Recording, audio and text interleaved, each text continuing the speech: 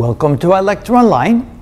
In this playlist, we're going to take a closer look at simple harmonic motion. In particular, how the equation is derived, what it means physically relative to what's happening when there's simple harmonic motion. And then we're also going to look at it in terms of the damping, because a lot of simple harmonic motion involves damping. And we want to see how the equation itself is derived and how to utilize that equation as well. And there's several solutions that we need to look at depending upon what kind of damping we're dealing with. But before we look at the details of damping, let's take a look again at the general undamped simple harmonic motion equation. So here we graphically show when we have an object hanging from a spring. The spring has a certain amount of spring constant K, and the object has a certain amount of mass M.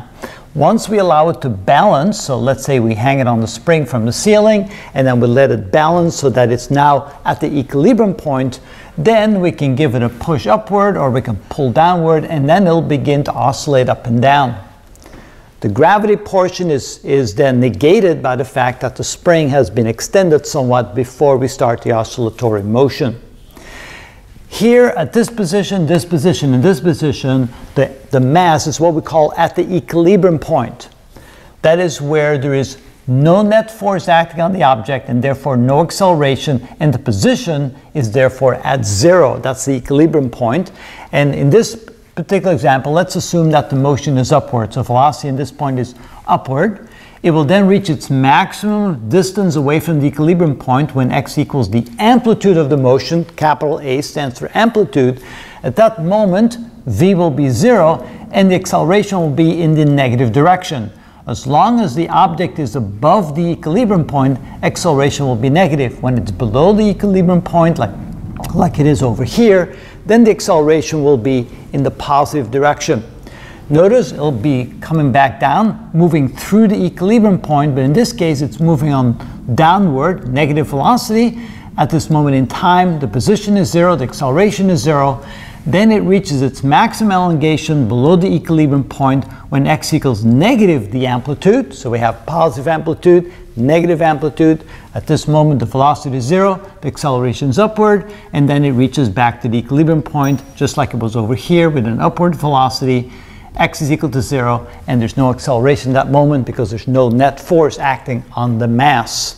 And so that's how it just continues up and down. And notice that there's some relationship to a sine or a cosine function, because if we were to attach a pencil to that mass, and then we moved a paper past that pencil at a constant speed, as this is oscillating up and down, the pen would actually make that sine wave or that cosine wave as the paper is moving and as the object is oscillating up and down. So there's some relationship between simple harmonic motion and the sine or the cosine function. Now we'll see mathematically why that is the case. Starting with Newton's second law, where F equals ma, we can turn the equation around, ma equals F, and then we note that the force exerted on the mass by the spring is equal to minus kx. K is the spring constant, and x is the distance away from the equilibrium point. Notice the negative sign, because if the mass is in a positive position, the spring is then pushing in the negative direction. That's why the negative is there. Then we realize that the acceleration is essentially the second derivative of position with respect to time. So we can replace a by that. And then notice that if we move the minus kx to the left, we end up with an equation here equal to zero. And also notice if we divide everything by m, then we have d squared x dt squared, in other words, the second derivative of x with respect to time, plus k over m times x equals zero. Again, this is an undamped case. And if we then replace this with x double dot simply means the second derivative of x with respect to time. And then if we allow omega to be equal to the square root of k over m, which essentially that's the definition of omega, we can then write this as x double dot plus omega squared x equals zero, which is the second order differential equation of an undamped system. Now the solution to that can either be the sine or the cosine. Why is there a potential for a sine or cosine? Well, it depends on the initial condition, the initial time. If time equals zero here, notice that the amplitude is zero when time equals zero. Well, that would happen when we have a sine function. When time equals 0, the sine of 0 is 0, and x will be at 0. So that's what we have over here. However, if time equals 0 when the object is up here, then we have a cosine function. Because notice now, when time equals 0, the cosine of 0 is 1, and x equals a, which is what we have over here. So whether or not we use the sine or the cosine to describe the oscillatory motion or the simple harmonic motion simply depends on the initial condition. Where's the object when time equals 0? Now, of course, it could be over here on the way down, it could be over here at time equals 0, and then we have to modify the equation by putting a negative sign in front or by having a phase angle, and we'll show you how to do that in a later video. Now we want to show you also that these two solutions are indeed solutions of this second order differential equation. How do we know that? Well, first of all, we can take the first derivative with respect to time, and the derivative of sine is the cosine, and the derivative of the angle omega t is omega, so we end up with a omega cosine of omega t. If we then take the second derivative, the derivative of cosine is the negative sine, and again, we have to multiply times the derivative of omega t, which is omega, so we end up with minus a omega squared sine of omega t.